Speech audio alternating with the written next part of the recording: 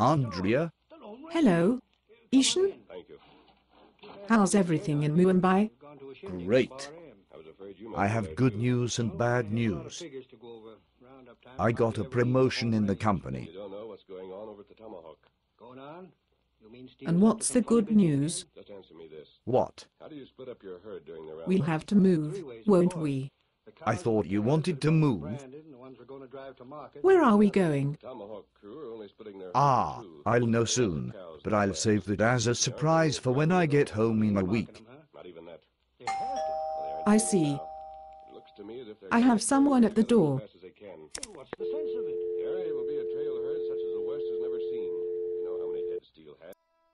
Hello, you must be Peter. Sarah said you had questions about Reformed Druidism. Yes, thank you. So services are often held here out back? More often now, since people won't go into the spooky woods at night anymore. Come on in. Would you like some coffee? No thanks. I just had some with Sarah. Oh, yes, isn't she a lovely one? Yes, she is pretty. Nice. She explained some of the basics, the two tenets, and the like, but I'm struggling with the details. I see. After every winter comes a spring. Excuse me? Oh, nothing. So she told you what a mess we are, right? Well, she kept mentioning how disorganized the Reformed Druids are. But she also mentioned your ideas about less is more. Right. As you can see, my kitchen here is not filled with clutter, so when I get home from work, cooking and cleaning is a snap. I know where everything is, and I've got plenty of space. My kids and husband can use it easily too. How does that apply to Druidism? We have a very simple kitchen, where different people can cook many different things. A basic template to add on to. And then, very importantly, to which we then return. That's kind of like Zen, isn't it? The emptiness of the bowl that provides utility. Oh, sure. A lot of religions ask us to keep it simple and devote time to the important things. This a gift to be simple, this a gift to be free, and all that. Reformed Druidism vigorously applies that idea to itself. Could you give me some examples? Where to begin? Reformed Druidism lacks so many things found in organized mainstream religions and even other druidical groups. We are defined, in a sense, by the many things we don't do. If we don't have something, and you really need it, then you borrow it from another group, do without it, or create something yourself. Why does it give so many options? Our founders intended Druidism to be a supplement to their spiritual paths, not a substitute. As Sarah probably explained to you, the Reformed Druidism straddles the fence between religion and philosophy. That position helps some of our members to practice Druidism, while still belonging to mainstream religions that might tolerate philosophical inquiry, but not religious crossovers. But some members only do Druidism. Sure. In our Jackpine Grove, Craig and Tom are pretty much just Reformed Druids. But Sarah and Dan are Christian. I'm Hindu. And Jodie, she's our archdruidess. Well, she's just generally neo-pagan. Some have no affiliation at all. Sarah mentioned you have quite a mix of folks here. Isn't it confusing? A little. Yet, we can all appreciate the same Earth Mother, share our traditions and come away more aware. It can be very beautiful and moving. Some folks are curious about their friends' participation, such as you with Sarah, right? Yes. But getting back to less is more. Yes, I wrote down a quick list before you came. Mind you, there are some groves that have stronger focus, local customs or different opinions. Sure. Well, first and foremost, Reformed Druidism doesn't have a formal answer to the big questions of religion. We ask questions, but we differ on matters of an afterlife, free will, sin, creation, abortion, magic, etc. Without answers, how does it guide people? I don't know. I guess Druidism accompanies us more than guiding us. It provides a setting for us to question, observe and reflect, so we can come to our own answers. We also don't have an established canon of ethics. We encourage Druids to lead a good life, considerate of others, but we think people get more out of figuring out morality for themselves. Few beliefs, no code of ethics. I guess that makes Druidism open to just about anyone. And why not? Mandatory beliefs exclude potential members. For some, those big questions have already been addressed, or even firmly answered, by the other spiritual groups. Folks become Druids to add nature spirituality to their religious practices, and to ask the kind of questions that can't be asked elsewhere. I can't help feeling the founders left Druidism kind of half-cooked, unfinished. Why didn't they do more?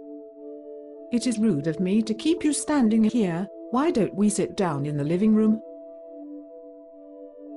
Ah, yes, it would have been easy to spin out some detailed theology, but you have to remember we began as a student protest in 1963 against mandatory religious attendance. The Reformed Druids purposely hindered the organizational progression to dogmatism. They didn't want their group to become the very thing they had rebelled against. So Reformed Druidism really is a product of the 60s? There's a lot of freedom in not having anything definite, I guess. Yeah. It's helpful that we don't own communal property.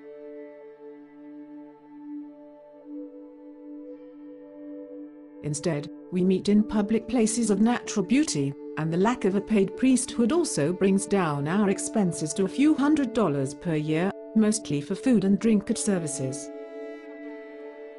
With everything you lack, it must be hard to compare Druidism with other religions.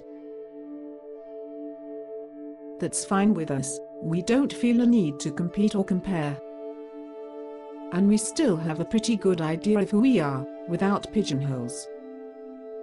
I am glad the Reform is so open. To me it shows courage to keep doors open and accept a little chaos. Doesn't that chaos leave a power vacuum that some crazy leader could take advantage of? A cult leader would be most frustrated with our rebellious little Reformed Druids. The members we attract would never let anyone get much power. It would be like herding cats. Perhaps. But there have to be some unsavory characters that join. So what's the method to expel them? None. None? None, for me.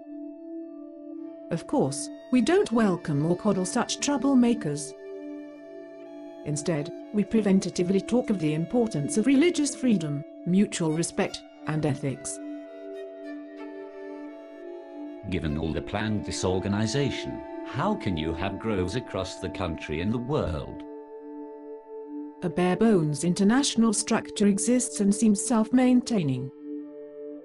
Historically, at least the archdruids of the groves kept in loose touch with each other. Technically, all the third-order druids are part of the Council of Delaunay-Plaindew, which organized and kept the groves interacting, but that council requires a consensus. So little has been decided that way since the 1970s. And what happens now? Well, I suppose the groves have acted with greater and greater autonomy over the years. Anyway, I think the internet works a lot better than the council. It creates one large electronic community for discussion and debating, regardless of order. And that works well for everyone? Well, no. There are always people who want more organization and guidelines. But if they want to add formalities onto Reformed Druidism, they tend to hive off into new branches of the Reform. Or even separate organizations, like ADF. There have been quite a few schisms over the years, and we expect them. So how do they deal with really troublesome folk? Well, a grove can kick out its own members.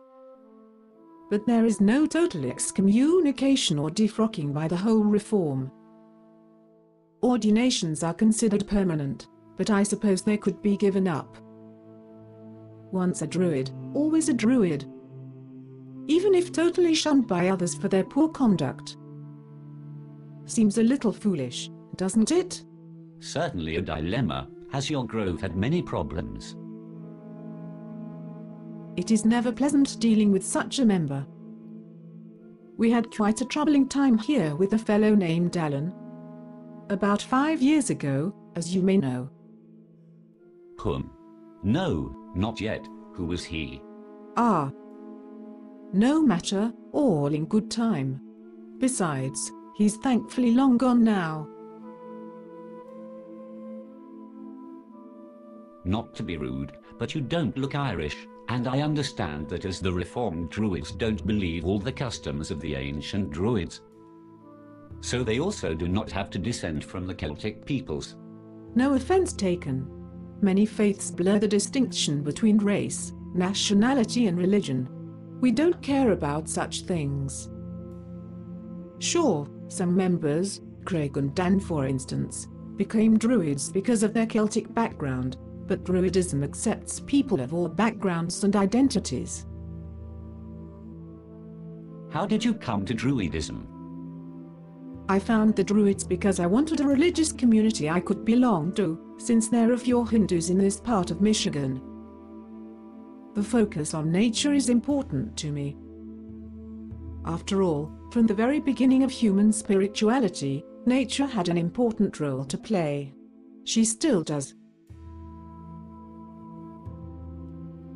Have the Druids shown much interest in your culture from India? A little.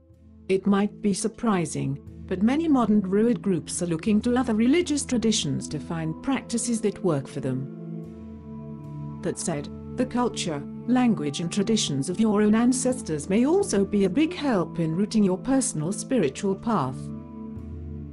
Like our religious diversity, the cultural mix also spices up our meetings. Oh goodness, I've certainly rambled on a bit and I think my kids would be returning soon. I'm grateful for your patience. Perhaps I'd like to talk with Craig about culture and druidry. I know very little about where my family comes from, perhaps a little bit Irish and French. Really? Well, I'm sure Craig will love to have you around. Feel free to come to our August 1st Festival of Lunacy. I know Sarah and I would love to see you there. All right. Thanks. Bye.